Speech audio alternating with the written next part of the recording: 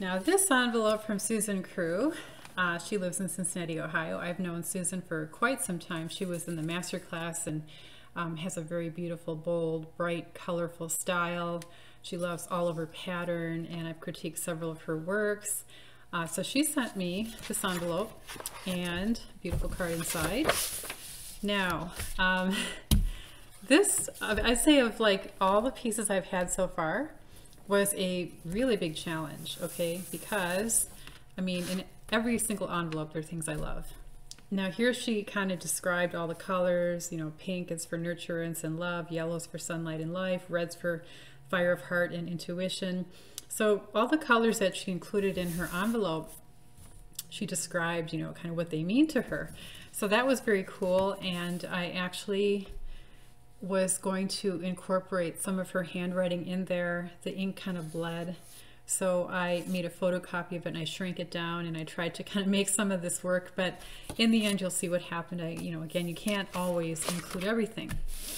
But what made this super duper challenging is, and I'll just bring these little swatches up closer. So she gave me these color swatches, and I just want you to take a look at the colors. Now they've already been cut, right? They were not cut before, but I just want you to see the wide variety of colors that she sent me. Again, she kind of described what each color meant to her. Purple, pink, fluorescent pink. I mean, and we're talking fluorescent pink here. That is not an easy color to incorporate into any composition, right? But I just want you to see the diversity of colors she sent me. And I was a little bit stumped. Here's another piece I cut, and then here's red. So my goodness, look at this red and fluorescent pink, and then there was black, which I was happy to see that there was a really nice dark in there. But you know, these are colors that appeal to her, and she wanted to just, you know, she made these swatches for me and they were awesome. But the problem for me was, what do you do? Because these colors are really like, they're really different from one another, right? You could group the blues together. You could group these three together like that, and that would be cool. You could group, say, I mean, that the fluorescent pink is kind of an outlier, okay? For me anyways. Maybe it wouldn't be for you, but maybe these three could go together. You know, black goes with anything, so it could go up here. It could go here, but this fluorescent pink had me stumped. And I wanted to use all of her color swatches because it became a challenge for me. So what I decided was that you can make anything work. You can make any palette work if there's the right amount of like repetition with variety, and you know, you sprinkle it around the composition so that if this is the outline color that feels like it's hard to incorporate, well, you just have to make sure it appears in the composition multiple times. And so I'll show you what I did with all of these very challenging colors. I want to thank Susan for this great challenge. They're all challenging, you know, but some are more so than others. And, you know, unlike some of the other envelopes I've been opening, these were not about texture or, you know, hand-painted lovely papers. This is about color. And so this was a color challenge for me. In fact, that's really what this whole thing was about. So given that I had a color challenge, and this is piece number 25, and it's swatches from Susan Crew. What I did was I started to cut the perimeter of each piece kind of a roughly the same approximate size, because some are really big and some are really, you know, smaller.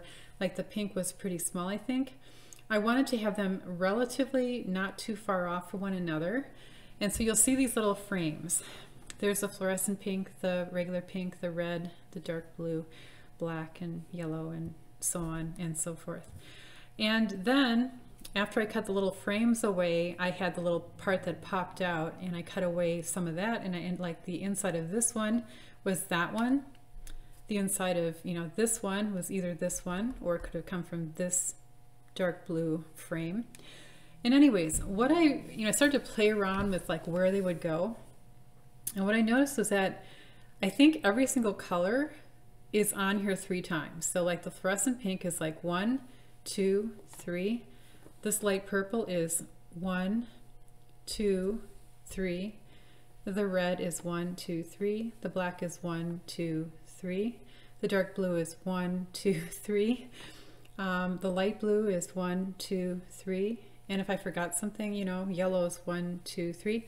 And that isn't something I planned. I think it just, like, after I finished the composition, I noticed it. It wasn't like I said, okay, I need 3 of these, 3 of these, 3 of these. No, I just like mapped it out, I guess, and that's kind of what happened. And then I wanted her name. I loved the way her handwriting was. So actually I took her name, which was written on the envelope, and I put a little bit of polymer medium on it to secure it so it wouldn't run. And then I just snuck it in here and here. Just a little bit of text, you know.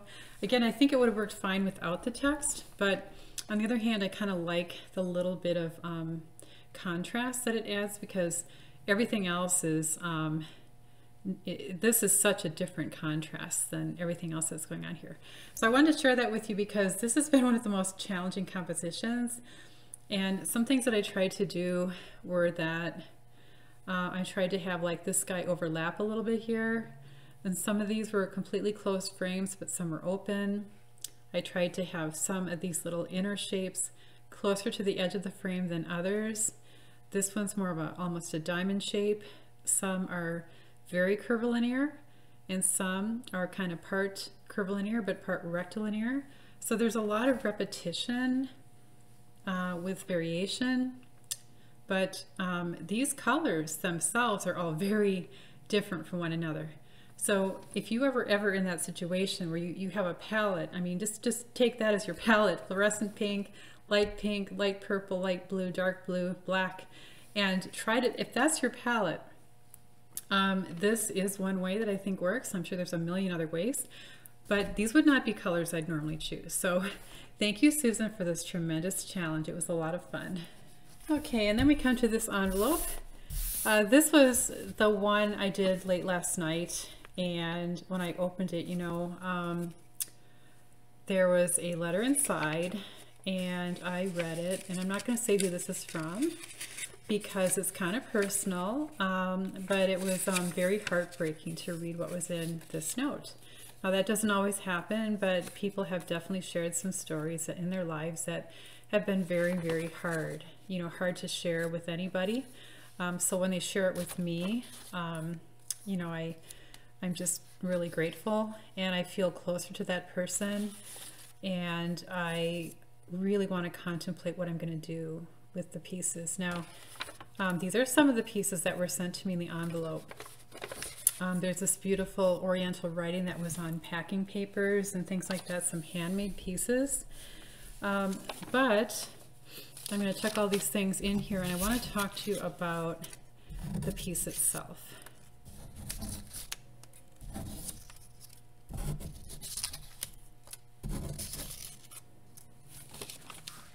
So this piece to me became very much about content. And, you know, in composition, we have the ability to work our content in many different ways. Sometimes it's abstract, sometimes it's not objective, sometimes it's realistic. It just depends on what you're trying to say. When I opened this letter, I'll just say her first name. Her first name's Linda. And, you know, I saw what was in it. This stamp was on the outside of the envelope, and this text was from her letter inside. And I started to look at what was in there, and I saw these, you know, what she had written in her letter was, I'm also including some pieces of a printing of a photo of my mother's face, a wave of her hair. So I saw the hair, the corner of her smile, and then I started to see this little piece here. These were separate. These are 3 separate pieces.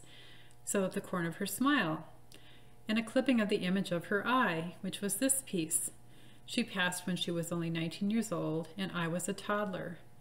So taking all that information in and kind of realizing what I'm looking at, it's like, it just hit me. And I just sat there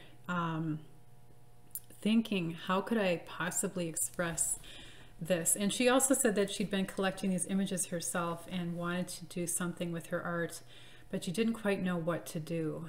And I was faced with that as well. So kind of as a tribute to Linda, and she gave me these tremendously wonderful things to work with, her letter, #1. And so I took the pieces and these kind of just appeared.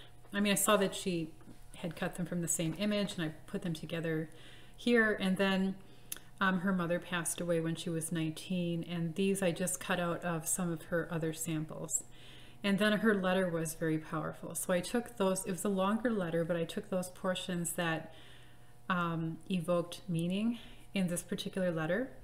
I wanted her name in part to be on here, but not her full name, because I wanted it to be anonymous for her. So her first name is Torn. And the fact that her mother passed away when she was a toddler, I wanted there to be kind of a childlike feel to this. And hence the way that I cut the number out, the way that these are kind of broken into pieces represents, kind of a life that's been torn apart.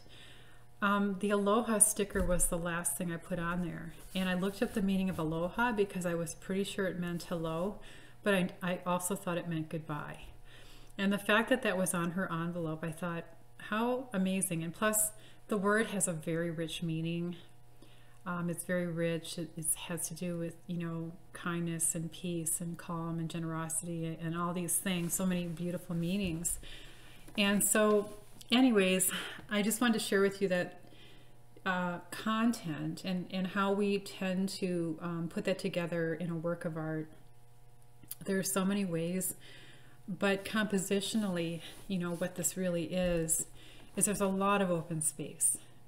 There's text, but there's variation within the text. And there's some very bold numbers, which you kind of want to draw attention to because this is an incredible number in this particular story. The face stands out because it's the only really photographic thing here except for the stamp.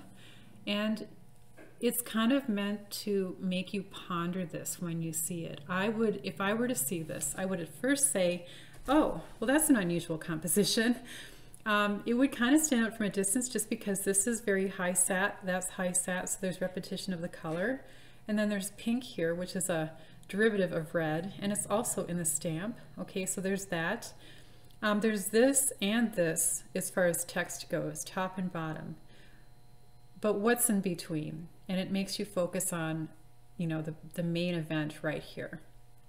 This face that only appears in segments. So I just wanted to share that, each one of these pieces really does make you think because there's a lot of time and there's effort and there's stories that people like to share and have shared with me. And I don't take this lightly. That's why each envelope has become its own piece. And I really do feel closer to every artist whose envelope I open because they've shared something personal with me. So I just want to thank Linda, and I think this is a beautiful piece, and your mother was absolutely beautiful. And I'm so sorry for your loss.